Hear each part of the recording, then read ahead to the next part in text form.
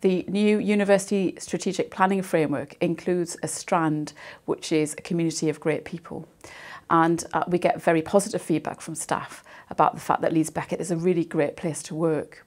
So we were mindful within HR that we needed to review our employment and HR practices so that we can continue to improve as an employer and really engage and communicate with staff right across our schools and professional services. We would certainly have a focus moving forward in terms of communicating with staff, in seeking feedback from staff regularly. So we want to hear from staff right across the university in terms of their views of how it is for them working here.